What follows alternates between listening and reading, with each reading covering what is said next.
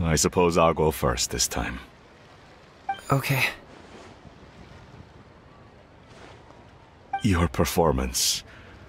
I've seen many wuxia dances in my time, but I've gotta admit, what you pulled off there was breathtaking. Wow.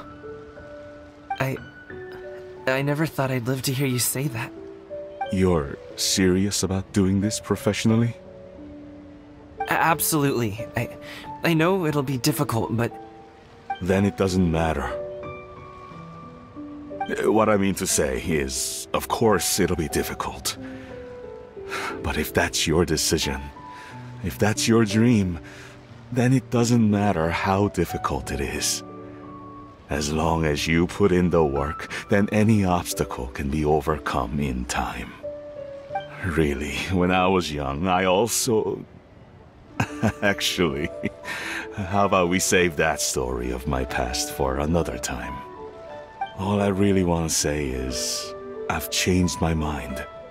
And much like this kite, you also deserve to soar to new heights. Dad. Son. Son? Haven't heard that in a while. I bet you're wondering what's gotten into me saying all this. Well, a little bit, yeah. Anyway, I know I've never found the chance to say this before, but... to me, Gaming, you've always been a great kid.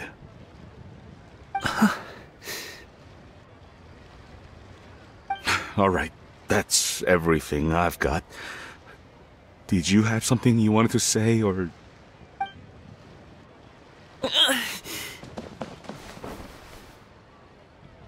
Seeing the two of them talk things through like this really gives Paimon a sense of accomplishment. Now go. Over there. Your friends are still waiting for you.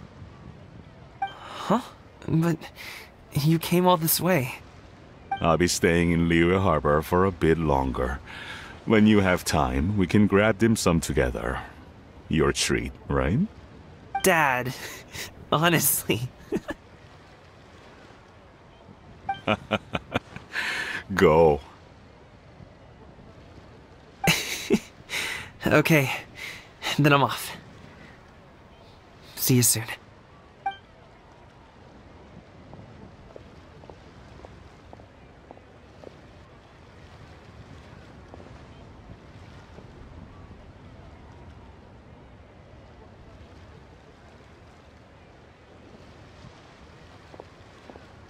That's quite the smile you've got there, Gaming.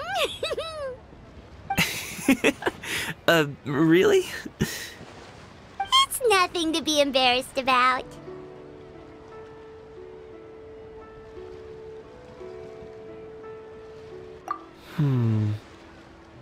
I'd like to find and thank Auntie Shenyun, as well as everyone else who's helped me out.